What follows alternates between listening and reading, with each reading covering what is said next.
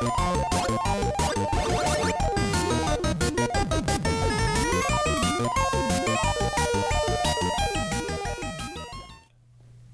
this is Jeff from the Ozark Mountains in Missouri, USA. Well, today we're going to talk about the backpack drive. It's called the backpack because it kind of hitches a ride on the back of your vintage computer. So without further ado, let's get started. Thanks to PCBWay for sponsoring this episode. They offer an excellent quick-turn PCB prototyping service, which now has a free upgrade to the 150-160 temperature range. They also offer a wide range of services that allow you to go from idea to a finished product, including CNC machining, 3D printing, injection molding, PCB assembly.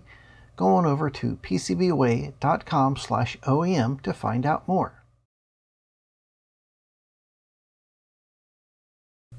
As you might recall, a friend of mine designed the backpack, and a couple years ago he sent me one and I thought it was so cool. I encouraged him to make some more and wound up helping him out.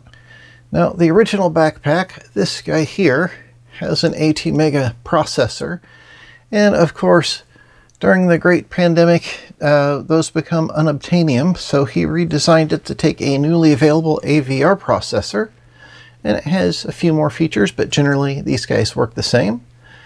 This new one is dubbed the Backpack Drive Plus, and you can tell that it's different from the outside because we embossed a little extra text here on the front.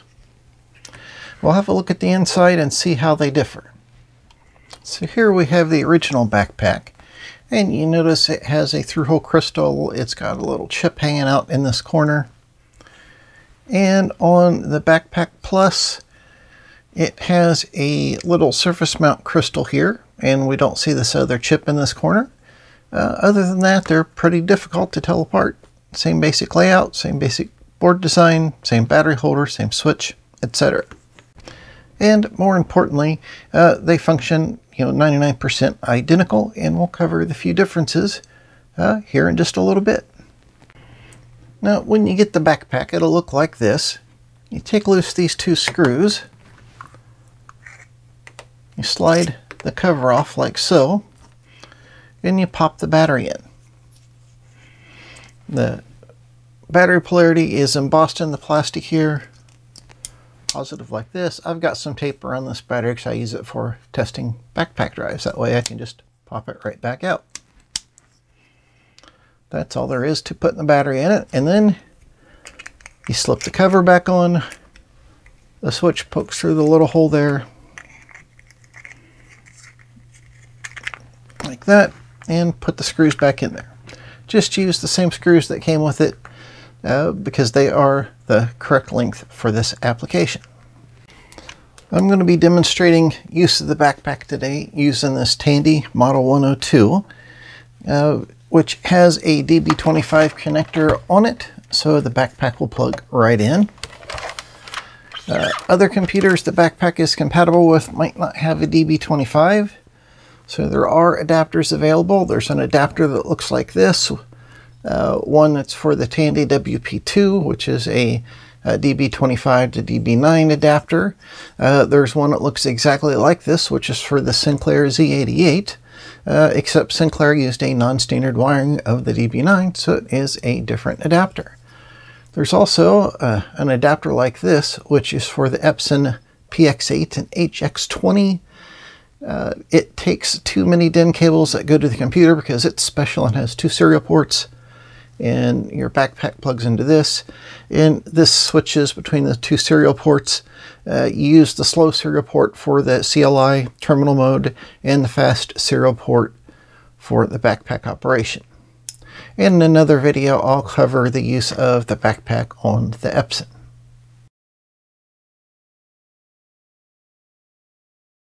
There is an extensive user manual online for the original backpack and the Backpack Drive Plus.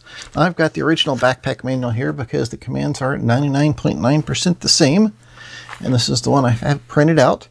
All of this is on GitHub. I'll put the links in the description below. I'm also adding all these links to my website, which I'll put below as well. There's a lot of information in here. There's a lot of stuff you can do with the backpack, a lot of functionality in the command line interface.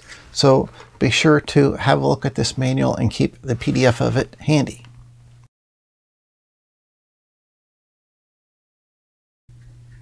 So the backpack drive does take a micro SD card. There's an option of getting one that's pre-formatted when you check out, or you can supply your own. There are details in the manual. I'm going to go ahead and get this guy plugged into our 102, just like that. Get it here where we can see the screen again. There we go. Now I'm going to turn the backpack drive on. And we're going to go over to Telecom to look at one of the most common issues newbies have with the Model T family, is getting a file that's labeled as a basic file, but it's really a text file or a .do file. And that comes from the days when people wanted to share files on BBSs, which you couldn't use binary files there, that needed to be text files.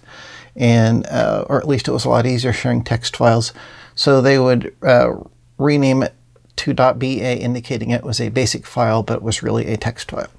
So anyhow, we're going to go into Telecom, and I've already got my connection string in here. To do that, you type in stat 98N1DNACNN, and the beep is it being cranky because I typed in too many characters here. This one connection string will work for any of the Model T family computers from the 100 up through the 200, which is why Radio Shack recommended it back in the day.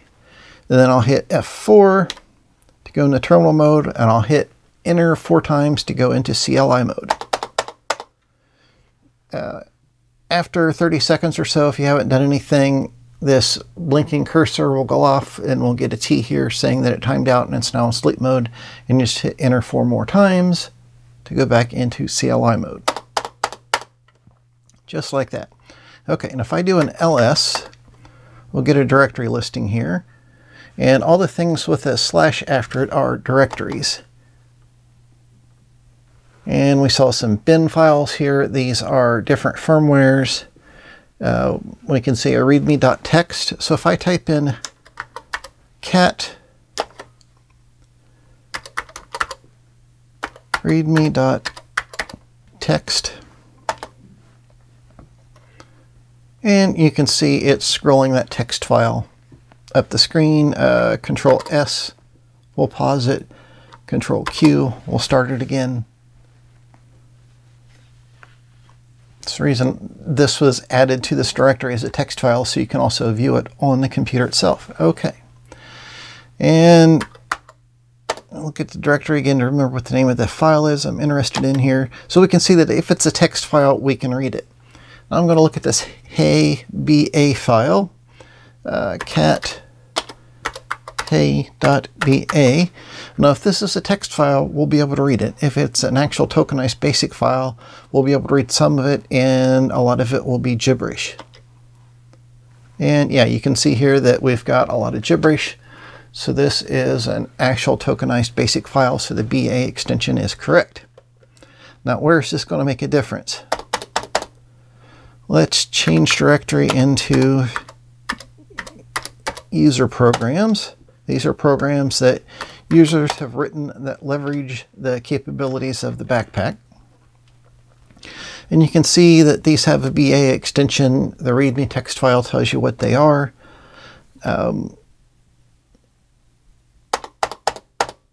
So if I do cat rtc.ba, I can read it. That's actually a text file, which is an ASCII representation of the basic file. Now we can still load this on this computer, but we need to rename it first. So if I type in ren rtc.ba to rtc.do, and now if we do this, see, now it's showing up as a DO file and we can load it onto the computer. If we try to use TS-DOS to load a .do, which is masquerading as a .ba, you'll either lock up at the computer or you'll get gibberish loaded. Most likely you'll lock up at the computer. The combination of TS-DOS and it trying to tokenize, the computer trying to tokenize things on the fly, doesn't work well.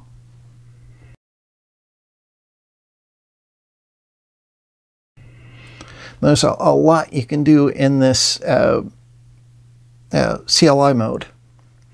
For instance, there are multiple computers that this standard firmware can be set to work with.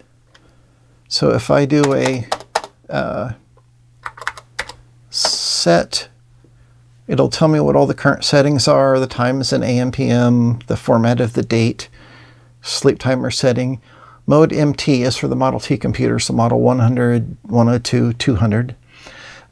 You can do set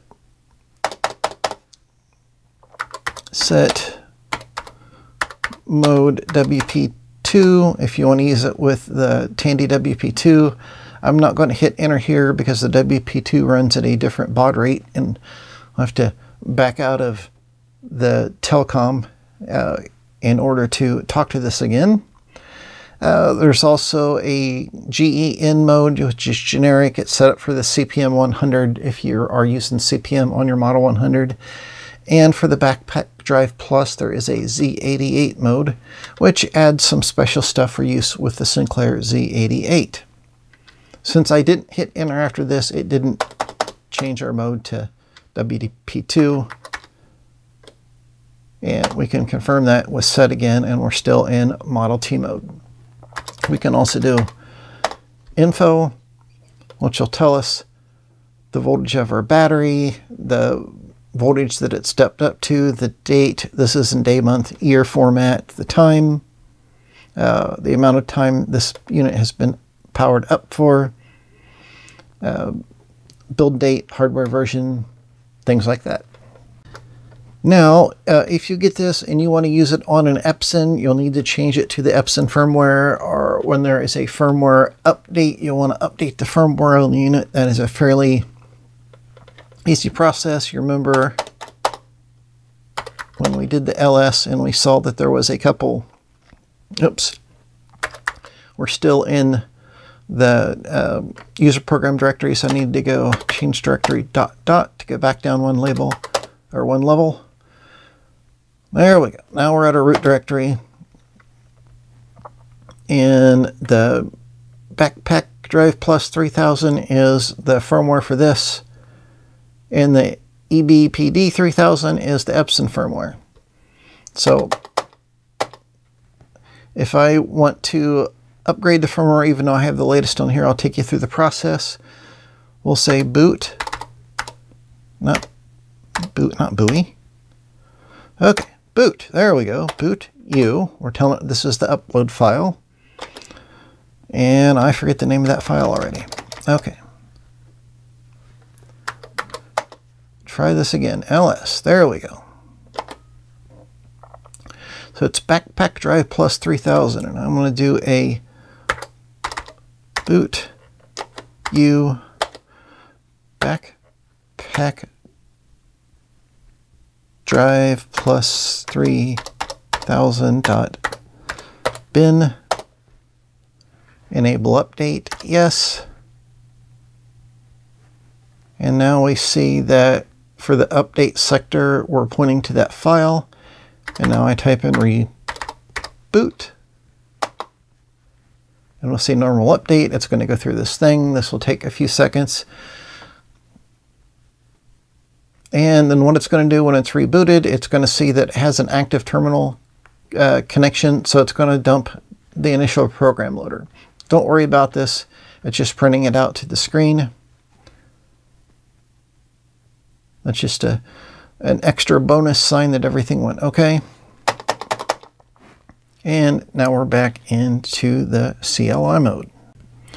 Now we'll go into TS-DOS and see how we load that file that we renamed properly to a DO file. So to exit the terminal, I'm going to hit F8, disconnect, yes. F8 again, back to the main menu. I'll go to TS-DOS. And I want to look at the disk. I want to change to the user program directory. Just hitting enter there. And I am going to tell it to load F1, the rtc.do. Hit enter to load it as the same file name. Okay. Now I'm going to go up to the root directory. You notice here this tells us which directory we're in. Okay, now we're in root, so I'll hit F4 to go back to RAM, F8 to close out of TS-DOS, and then I'm going to go into basic and tell it to load rtc.do. Now you'll see this flashing on the screen when I do this. It's reading it in a line at a time and tokenizing it. It's telling us to wait. And then we can save it as rtc.ba. Okay, and if we list it, now we do indeed have that program on the computer. And what this does is, oops, there is a syntax error in this program. Oh, it's missing the remark statement there in line 5. No worry, we go to edit 5 and let's go over remark and then F8. Run. Syntax error in 60. Oh no. What it did is it pulled the time and date off of the backpack and put it on the computer, but there were some syntax errors in this program. So what is in 60? I don't know why it's complaining about a syntax error there. Oh, it's not expecting this date format, I think. Okay. Anyhow, the point is we successfully took a mislabeled text file, basic program, renamed it, loaded it onto the computer, and got it to tokenize. Now, if we exit out of basic by pressing F8, we can see that we do indeed have rtc.ba on the computer.